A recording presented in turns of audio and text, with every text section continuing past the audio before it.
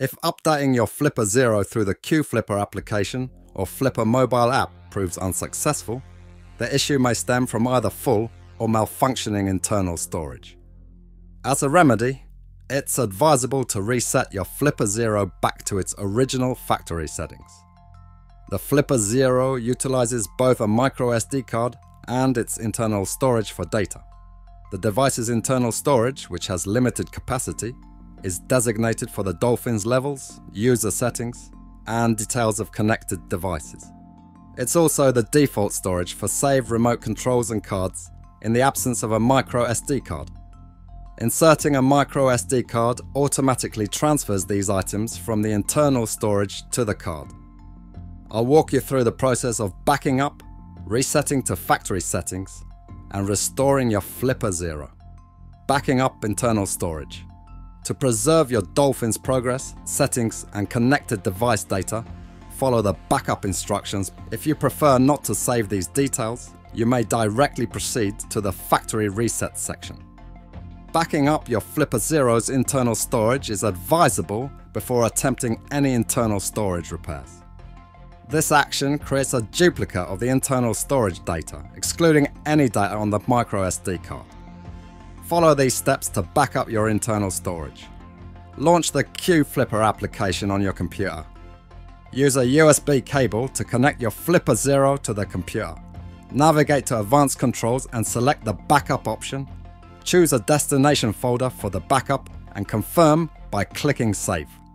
Initiate the backup by clicking the Backup button. After securing a backup of the internal storage, you're set to restore your Flipper 0 to factory settings, performing a factory reset. Resetting your Flipper 0 to its factory settings can be done through the device's settings menu or via the qFlipper application. Be aware that this process will delete all data stored in the internal storage, including the Dolphin's levels, settings, and paired device information. However, data stored on the microSD card will remain intact. Resetting the Flipper 0 via the settings menu. Access settings, storage on your device. Choose factory reset. Confirm the reset by pressing erase 5 times. Resetting the Flipper 0 via qFlipper. Open the qFlipper application on your computer. In Advanced Controls, select the Erase option. Begin the factory reset by clicking Erase. Click Continue once the reset completes, restoring data from backup. After resetting your device, you can restore the previously backed up data to your Flipper 0 by following these instructions. Start the qFlipper application on your computer. In Advanced Controls, choose Restore. Locate and open the .tgz backup file, then proceed with Restore. Click Continue after the restoration process concludes.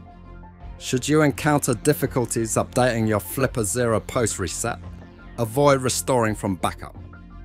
Instead, switch your device to recovery mode and opt for firmware repair. Check out my Flipper 0 firmware recovery video for more information. If you have any other questions or suggestions, go ahead and let me know in the comment section below.